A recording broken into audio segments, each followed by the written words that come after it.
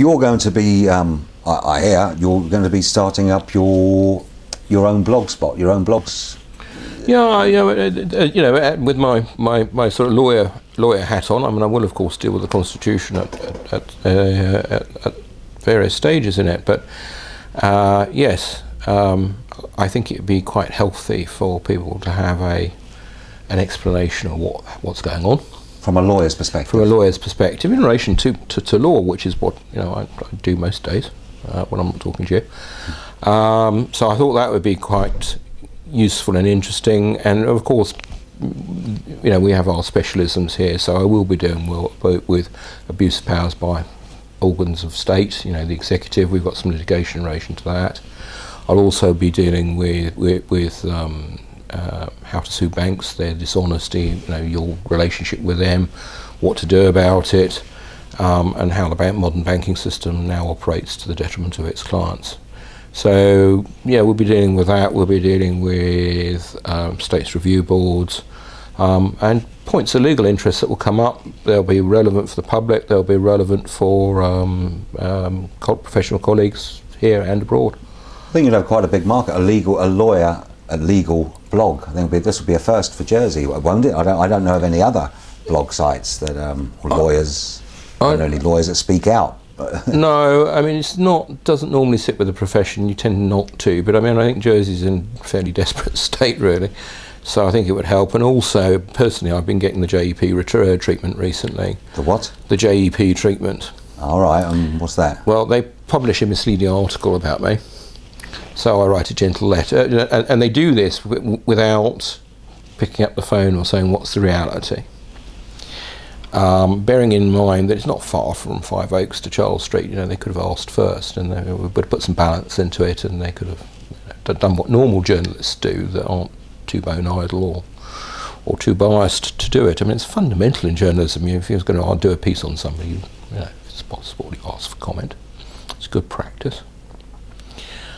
So I calmly write to Mr. Simpson and say, well, here's my letter to the editor, a bit of redress here, a bit of balance. To a story they ran on you. Yeah. So he refuses to publish it. Now, that's 2 letters within a couple of months. He just refuses to publish letters from Mr. Sinel. And the excuses that he comes up with are just so utterly bizarre. They're just almost humorous. So you're saying really that was more of a trigger? You think? Well, I'll tell you. I think it all came together in my head one day as I was sitting in the bath, and I thought, well, hold on a minute, this would be a good idea.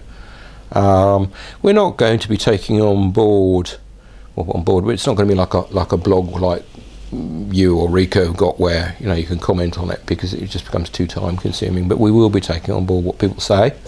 There will be, if we've written something about you and you don't like it, well, obviously we'll listen like responsible media. Albeit we're not trying to personalise it, we are trying to to deal with issues rather than personalities. I mean, some personalities may not like it, but there we go. I'm sorry, Mr. Lloyds. I'm sorry, Mr. Barclay. Well, we're looking forward to it. It'll be a welcome addition to the blog scene, and I want to say thank you today. I know we've been trying to get this interview for quite a while. We've covered a few subjects, and then hopefully we can have a catch up when the inquiry reports in March, hopefully. Yes, I think that's going to be a very big day, and it'll be a very big day for a lot of victims who've never been publicly acknowledged, never been publicly heard, and many of them have suffered in courageous silence, I think is the best way of dealing with it. I mean, one of the things that sort of disappointed me, or sort of rammed it all home, was I didn't go to much of the inquiry to get to bits of it. And there were breaks in the hearing, and people flooded outside and stood on the pavement. And standing there were victims, representatives of victims, and almost from a different planet, walking past were the incredibly well and expensively dressed lawyers from nearby law firms, beautifully attired, and yeah, they were outnumbered, the victims and survivors. I think they had one lawyer against a whole army of lawyers. Well, it's so bizarre. I mean, at least one of my colleagues has got a job as an apologist for the oligarchy. I mean, it must be wonderful. You sort of shove taxpayers' money into the machine, and out it will come, and do it. And I am truly horrified. I mean, that was the letter to Rico Sordra. I mean, we're having an inquiry to get to help the island move on, and it's automatically undermined by the now States of Jersey Police Force. The Attorney General's office, they imported some, I'm sorry to be pejorative, but I mean expensive rent-a-mouth, really. I mean, they get this, let's get a silk in, let's, a QC, let's get all this sort of, to do our PR for us.